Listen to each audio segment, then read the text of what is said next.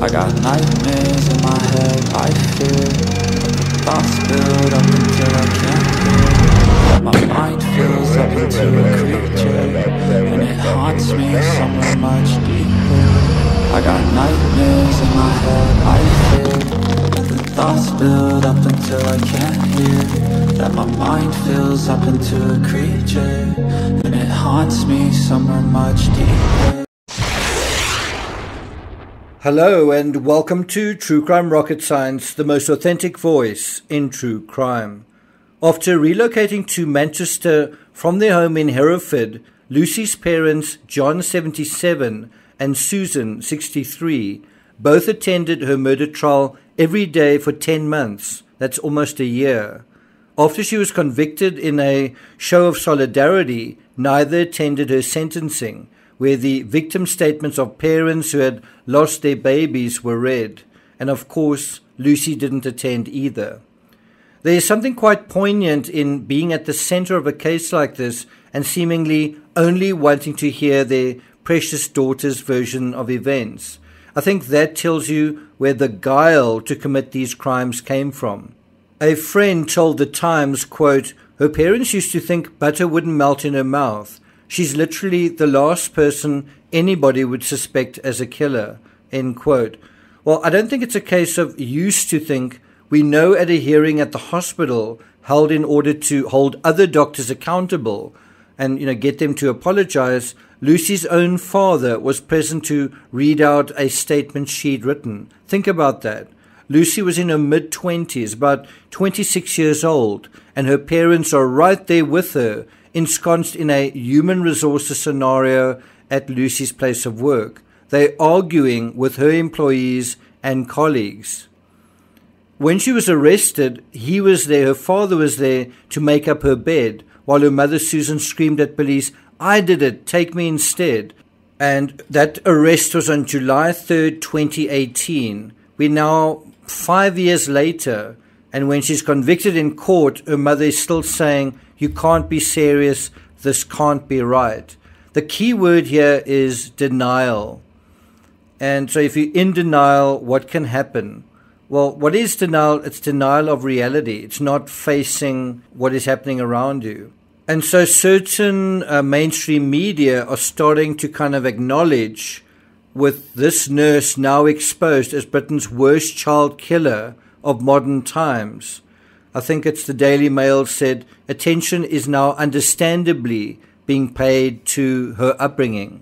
And whether you have reservations about that or not, what I want you to try and do is just push that aside and just open your mind, open your heart as well, just to this idea of what happens when we do examine Lucy's upbringing. When we just open our minds and we think, where can this possibly take us in terms of insight, not so much into her psychology, but into the practical dynamics of being brought up in a certain way.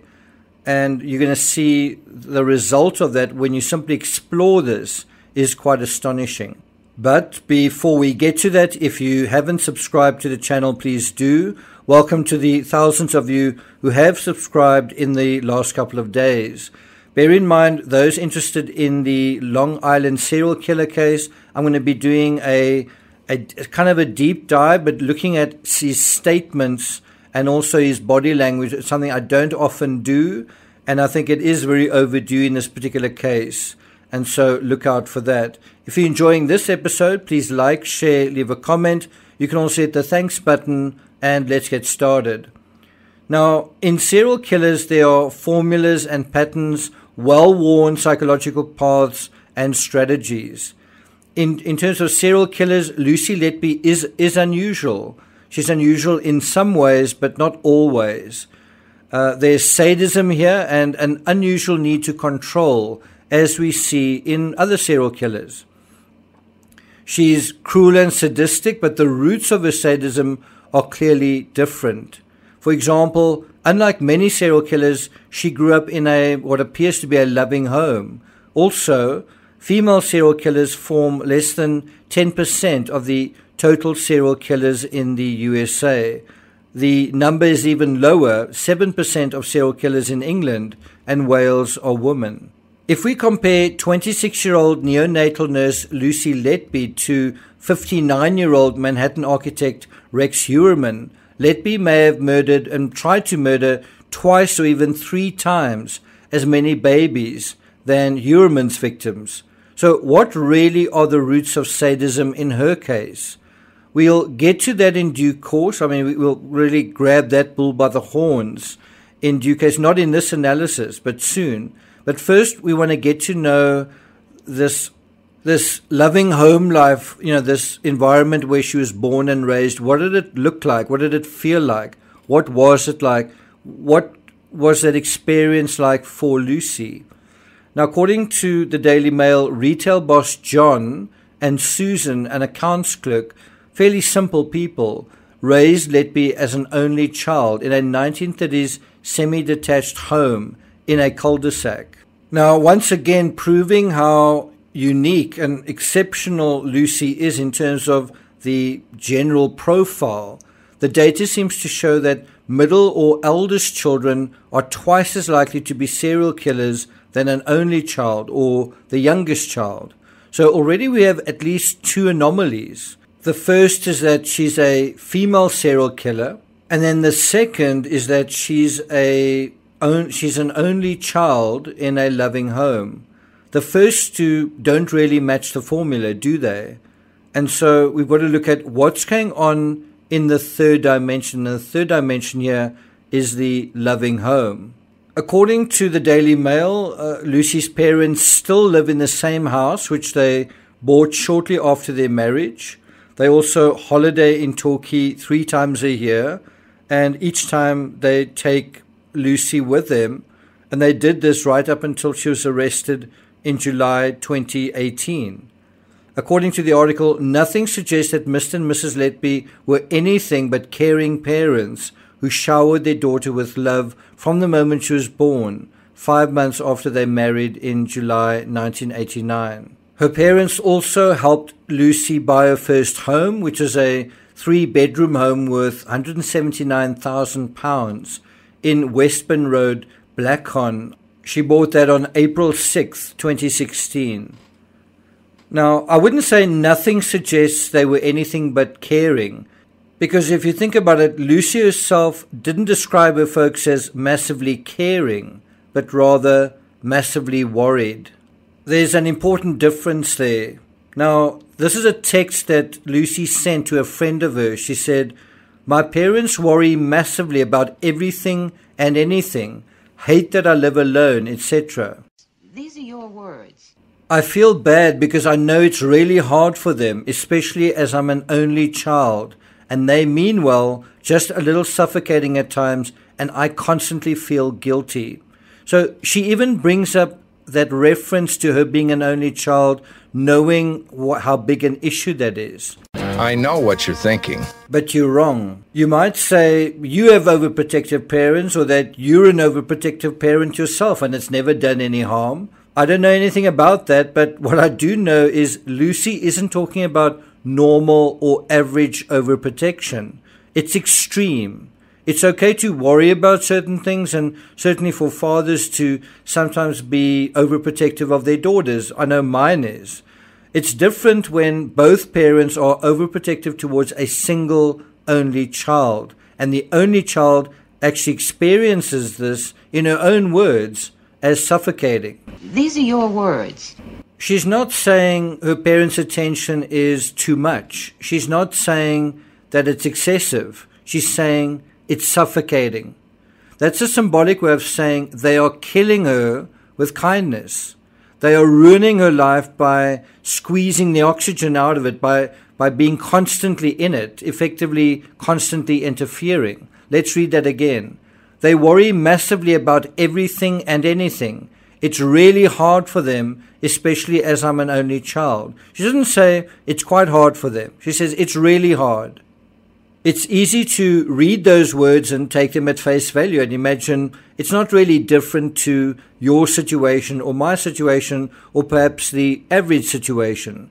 But that's because we lack the imagination, not so much the ability to imagine, but practicing, using our imaginations. We lack that ability to see Lucy's world through her eyes and her experience. And obviously, we can't do that if we playing judge and decide and kind of pointing a finger at her and saying how evil she is.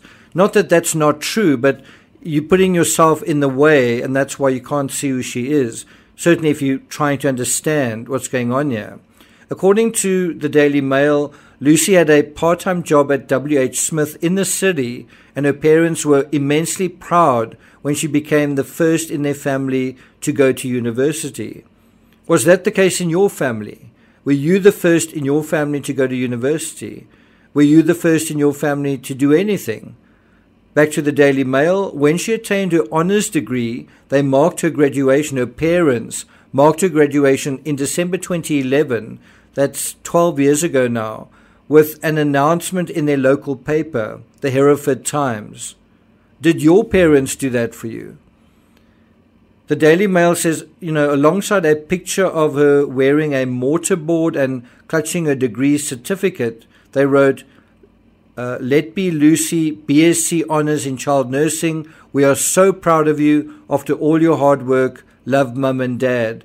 And you kind of get the idea that her mum must have placed that ad if the word mum appears first. Just a thought there.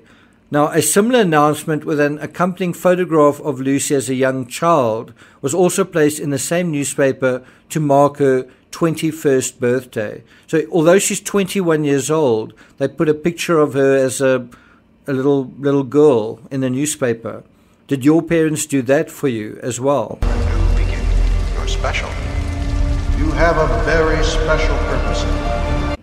She's been raised to believe she's the princess or a queen in her own universe, and whenever she has a need or a crisis, her parents are right there like a pair of doting chickens, clucking protectively over their only chick, fussing and flapping. But what happens if you are told, brought up, reminded, basically programmed that you're special, you've got a very special purpose, you're here for a reason, and then when you go out into the world, well, the world is a little bit of a colder, emptier place than the cocoon at home. Your parents love you unconditionally, but when you reach out to someone that you like, well, they don't perhaps seem to like you, or they seem to attach conditions, and you find yourself asking, why is life so much harder outside of that cocoon? Even the Daily Mail says, having been at the center of her parents' universe for so long, she craved the attention she had received since childhood, and once she was living away from them, needed to find it elsewhere. Very well put. And since the world didn't automatically feel she deserved to be loved and doted on like her parents did, she had to invent contrivances and crises in order to manipulate, to trick the world into paying attention to her. She likely realized whenever a baby in her care struggled, she became the center of the universe again. And when she could summon a doctor by playing with feces, and by that I mean essentially using the deaths of babies as a sort of doorbell, turning the people around her back into toys, well, suddenly she had the control of her world back, the world that she once took for granted in her own home. And it felt good. It felt so good. There was such a surge of warmth and familiar fuzziness. It was a feeling that she needed. She felt she had to do it again. According to the article, other text messages sent throughout her murderous spree reveal how she sought sympathy and admiration from colleagues. After the death of her first victim, baby A, in June 2015, a fellow nurse sent her a message which read, "I hope you are okay. You were brilliant." Lucy responded, "That was the hardest thing I've ever had to do. Just a big shock for us all. Hard coming in tonight and seeing the parents." End quote. I hope through this analysis the true psychology at work here is starting to crystallize, starting to sharpen in your mind and become even clearer than it's been so far. Even so, I've still not touched on the core dynamic that is fueling her sadism. Do you know what it is? Which brings us at last to the moment of truth, wherein the fundamental flaw is ultimately expressed and the anomaly revealed. In the next episode, we'll deal with the number one clue we all missed.